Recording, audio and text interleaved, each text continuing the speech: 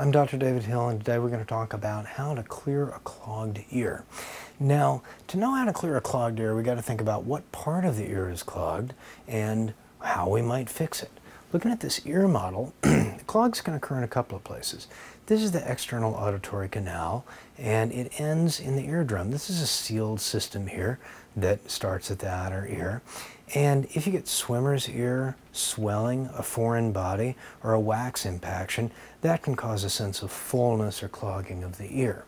The best way to figure this out is to let a doctor get a look at the ear canal and see if there's actually something that needs to be treated. Swimmer's ear may respond to some medications or even over-the-counter or home remedies, such as a mix of white vinegar, 1-to-1 with alcohol, or drying of the ear. But severe swimmer's ear is probably going to need a mix of antibiotics and steroids and maybe even a wick introduced into the ear to fix it. Obviously, a foreign body would need to be removed.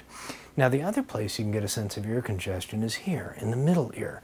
This is a sealed chamber that starts at the eardrum and ends here in the eustachian tube, which is supposed to carry air and fluid from the middle ear into the nose. Anything that blocks up the nose of the eustachian tube can allow air or fluid to collect here in the middle ear. So the key here is to unblock the eustachian tube. Now, something as simple as a decongestant spray like Afrin, used once or twice, may do that. You never want to use those sprays more than 3 days in a row, though, or you're going to have a very difficult time not using them. For people whose clogging is due to allergies, antihistamines like Claritin or Zyrtec may help, or a prescription nasal steroid like fluticasone or mometasone will help clear this inflammation and open the tube back up.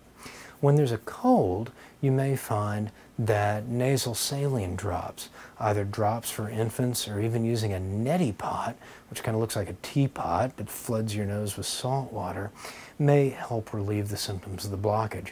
Additionally, nasal steroids, just like you'd use for an allergy, may help in the case of a sinus infection that's blocking up the ear tube, especially in adults. So, the key is, if your ear feels blocked up or stopped up, you got to know why. Do you have cold symptoms? Do you have allergies? Or do you feel like there's a blockage, pain, or obstruction in the outer ear? Your doctor can help you figure that out, and you can work on either home remedies, over-the-counter remedies, or prescription remedies to fix the problem, whatever it is. Talking about relieving a stuffed up ear, I'm Dr. David Hill.